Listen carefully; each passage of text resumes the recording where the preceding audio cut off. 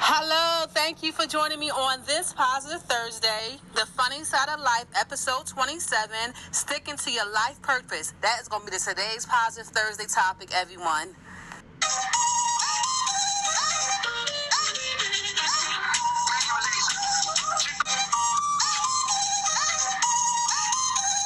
How y'all doing on this Positive Thursday?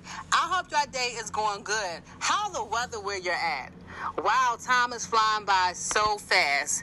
And I know that many of you have been finding it very hard to stay positive, and even more so when you have a goal or a passion you want to pursue in life, like writing maybe, or doing motivational speaking, helping others. I know that if someone that's passionate and driven about their life purpose, it can be very challenging and hard. Even more so when you don't have people supporting you that understand your life purpose. But in reality, it's all up to each one of us to be our number one support in everything in life we want to pursue, whether it's in our journey. You may have some people that will try to take you off your life purchase. You might have some, like during your process, everyone. Let me tell you this.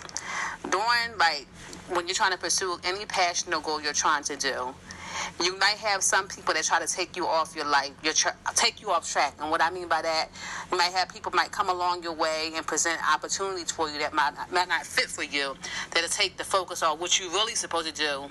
So, and I had that happen to me many times before. And I'm not saying there's nothing wrong with doing other opportunities, but you got to be for sure if that opportunity fit for you and what is the motives behind it. That's all I want to say, everyone.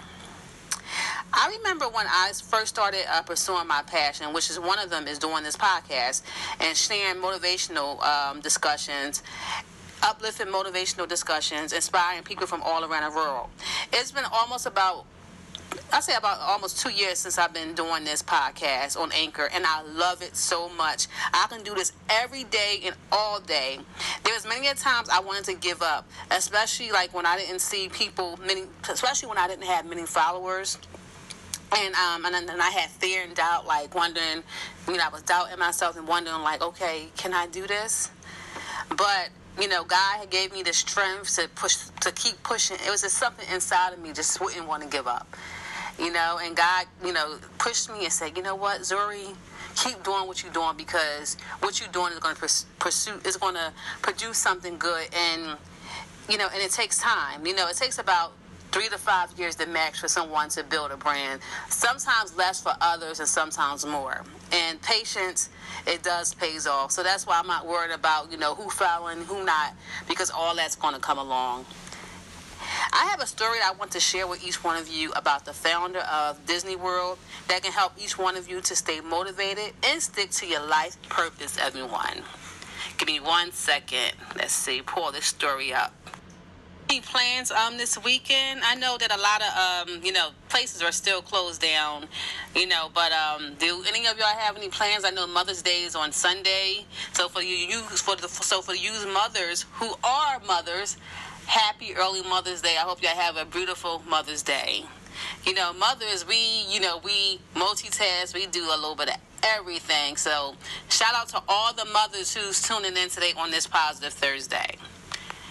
Okay, I found the article, everyone. It says, Walt Disney is known as an extraordinary successful creator who visions as an animator, filmmaker, and theme park developer changed entertainment in the 20th century and beyond. Yet, if you dig a little bit deeper into Disney's background, and you discover that his road to success was paved by unhappy childhood along with countless business failures.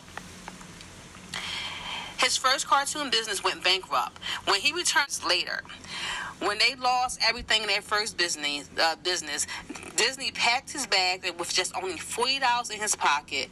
He drove to Los Angeles to try out his hand in acting, but he fell at that. And still, there was a silver lining to his move. Noticing that there weren't any animation studios in California, Disney convinced Roy to join him out west so they can set up shop. Roy is his brother.